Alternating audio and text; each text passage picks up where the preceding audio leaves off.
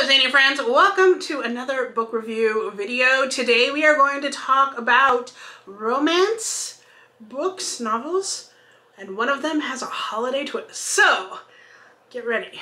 The two books that we're going to discuss in this video is Spoiler Alert by Olivia Dade and In a Holidaze by Christina Lauren. So let me talk first about Spoiler Alert. This is a book that I chose to read. I got it for review from NetGalley, and I chose to read it specifically because it had to do with a plus-size heroine, and on the cover you can tell she's definitely plus-size. So I immediately am like drawn to that kind of thing, and I love reading stories about plus-size women who are strong and are making their way through the world and, like, you know, not being held down by their body size. So I was really excited to read this. And in this story, she is I think like a geologist. She works with rocks and dirts and all that other jazz, right? She also writes fan fiction for this fantasy TV show called Gates of the God or something like that. And the guy who is the lead in this TV show also has a double life where he writes fan fiction for the TV show and the books that the TV show were based on a server. Glad that he writes it for his own show, because it would be really very awkward if she wrote something for his show and he wrote something for rocks. That would be funny, but no. So what happens is they've known each other on this server, on this fanfiction server, for years. Apparently they've been reading each other's work, but she has no idea that he is the star of the TV show, okay? They've never met, ever. So the TV show ends, and she decides she's going to leave her job where she's been very looked down upon for, like, her interests and everything else, and she starts another job where people are very open about their geeky interests, and she decides she's going to post a picture of herself on Twitter cosplaying as one of the main women characters from this TV show, and gets a ton of troll-like hate comments about her size because she does it. So the dude goes on Twitter and asks her out on a date. Basically, not only because he wants to prove that these people shouldn't be treating people that way, but also because he finds her generally attractive. And she's like, this is a PR stunt. I'm not sure I'm down with this. But he doesn't know that's the girl from the server, and she obviously doesn't know that he is either. So they go on their date, and he finds out who she is, but she does not. So the whole rest of the book is all about what happens. You know, he's lying to her, what is she gonna do, etc. So that is the basic premise. What do you think? That seems kind of fun, actually. Right? Okay. It's kind of got elements of You Got Mail. Yes, it does. Or Shop Around the Corner. Those kind of things. Exactly. For the first half of the book, I liked it. I loved the characters. I thought it was really interesting. I liked how they were approaching the plus size element. But, word of caution, this is a spicy book. And that is why I did not like the second half of it. It wasn't because of all of the content that was sexual in nature, but it was because that's all there was. And the second half of the book to me was just very like, okay, we get it. They're having sex again. We got it. You know? To me, I felt like there should have been a lot more pushing towards the plot. And maybe there was, but I just got a little bored at the end about it. The way it ends is, you know, fine.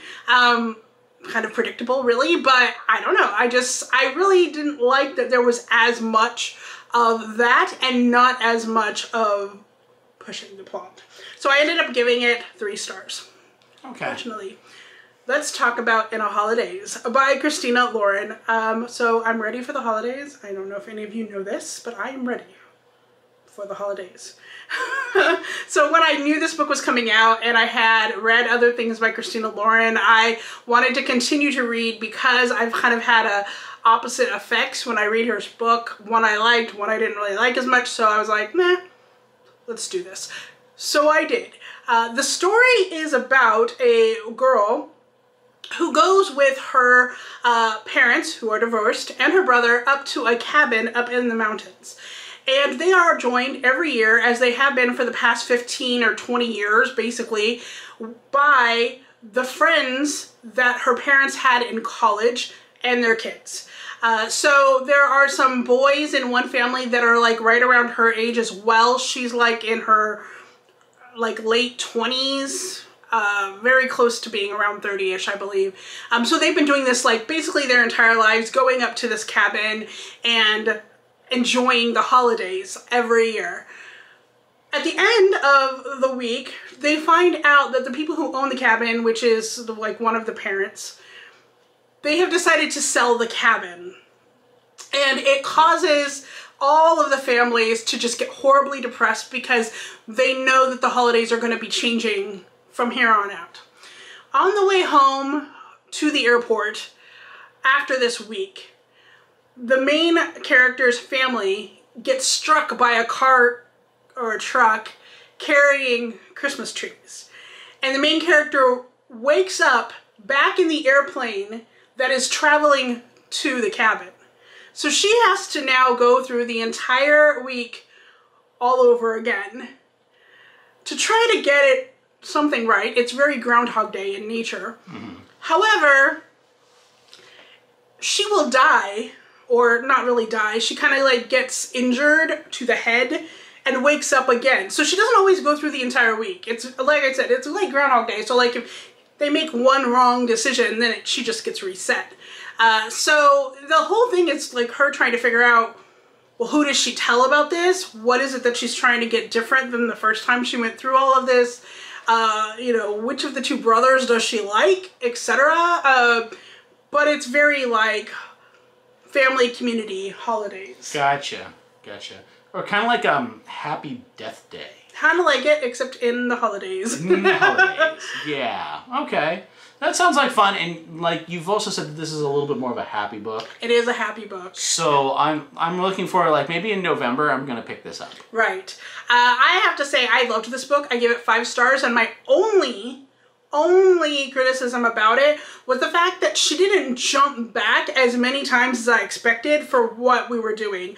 I think in total I was expecting it to be okay, you know, many times that she has to try to figure it out, and it doesn't happen like that. It's very minimal amount of times that she actually jumps back, but I think that not only kept it from getting boring, but on the other hand, it kept it from like maybe being as funny and like, I don't know, like, oh, she's dying again. Oh, no, wasn't that, you know, like that kind of a thing.